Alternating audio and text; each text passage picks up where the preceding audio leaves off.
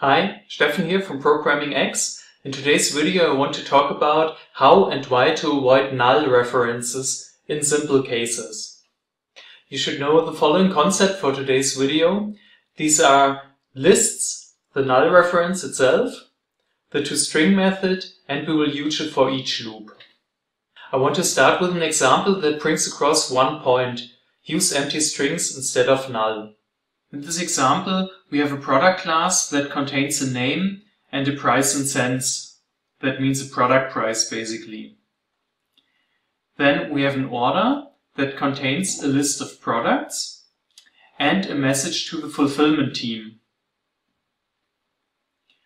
Then we have a constructor which basically takes the message to the fulfillment team and a list of products.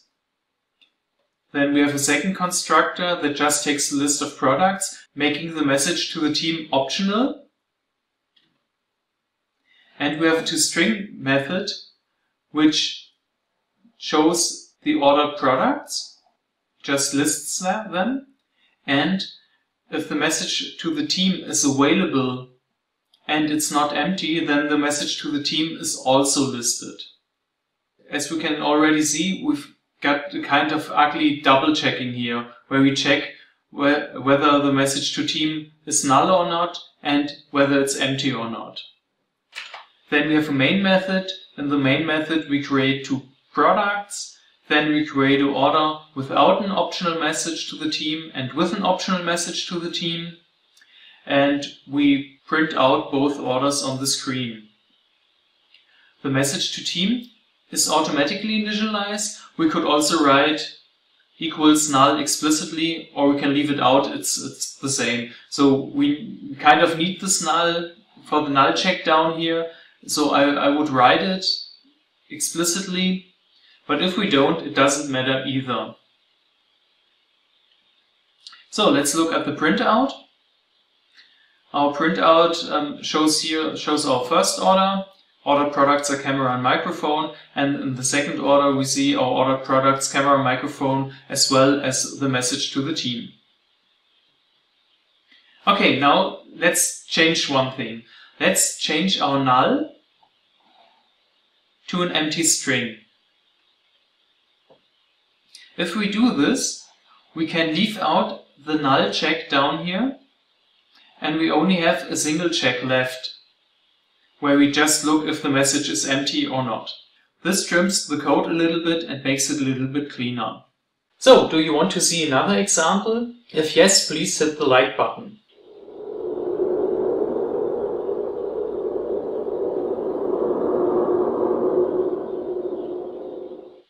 Oh, very well. So, let's take a look at another example. If you read an empty file, should a method that reads all lines from a file, should this rather return null, or should this method rather return an empty collection? What do you think is the better way? Well, I think we should return empty collections instead of null. So let's take a look why. So we have an example with a null value here. We have implemented a readLines method. How it is implemented is not so important. The question is, should it return null or should it return an empty collection if the file is empty? Well, let's take a look at the usage of the method. We call the readLines method here and obtain a collection of strings with the lines in the file. Well, if there are no lines and the readLines method returns null, we would obviously have to check if lines is null, so we don't run into the for each loop. But what do we do if readLines actually returns some lines from the file? Then we still have to do the null check, because it could be possible that the file is empty and lines is null. And only after the null check we are able to use the for each loop to print out the file. Let's take a look at returning an empty list instead. Well, if we return an empty list if the file is empty, then we receive an empty collection here, and we can use our for each loop directly, because if lines is empty, we simply wouldn't step into the for each loop, so nothing happens. And that's exactly the behavior we want. If lines contain some lines from the file, then we will step into the for each loop and print out the lines we read. So, short recap, we should use empty strings instead of null. That saves us some null checks basically. And also use empty collections instead of null. This is the case that happens rather often, that you use a method that returns a collection and then you use it for each loop to iterate over the collection.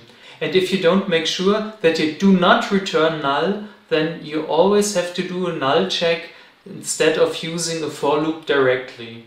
If you have to return null, this can also be the case, then you should definitely document that in your Java documentation.